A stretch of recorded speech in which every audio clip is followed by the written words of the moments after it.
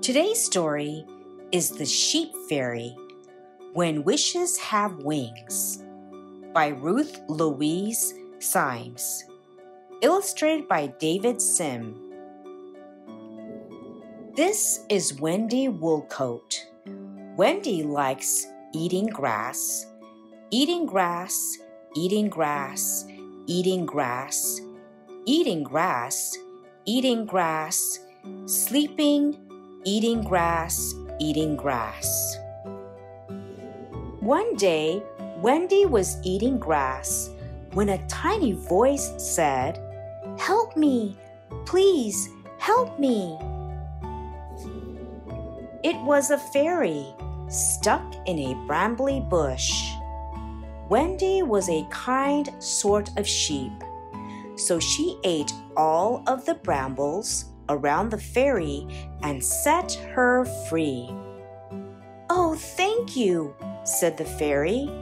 "As a special reward for helping me, I'll give you one wish. What would you like?" "Well," said Wendy, thinking hard, "mostly I like eating grass and sleeping." "But you can do both of those already," said the fairy. "There must be something else you dream about." "Oh, yes," said Wendy. She'd never told anyone about her secret dream before, but very quietly she told the fairy. "Speak up," the fairy said. "I can't hear you."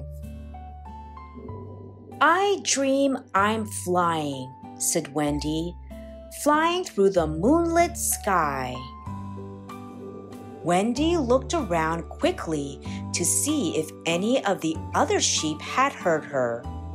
They all had their heads down eating grass. Wendy started to eat grass too. It was delicious. "When the moon comes up and the stars come out, your wish will come true," said the fairy as she flew off. Wendy was much too busy eating grass to listen.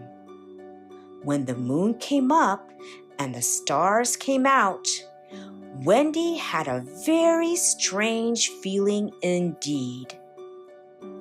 She felt like she was floating upward. The field was far below.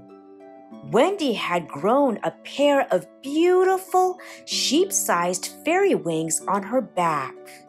She flapped them up and down. "Bah!" Wendy bleated to the other sheep. Then she wiggled her legs around as though she were running in the sky. "Bah, bah, bah! Look at me, I'm flying!" But the other sheep were fast asleep. Soon she got the hang of flying. Forward, backward, upward, downward, in loop-de-loops, in figure eights.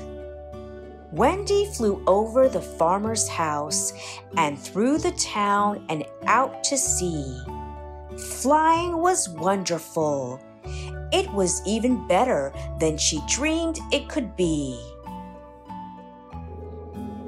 On the way back, Wendy saw a wolf strolling down the lane toward the sheep's field. "Wake up! Wake up! There's a wolf coming!" Wendy cried, but the sheep kept on sleeping. "Wake up! Wake up! There's a wolf coming, and he's coming to get you!" But the sheep still didn't wake up, and it was almost too late.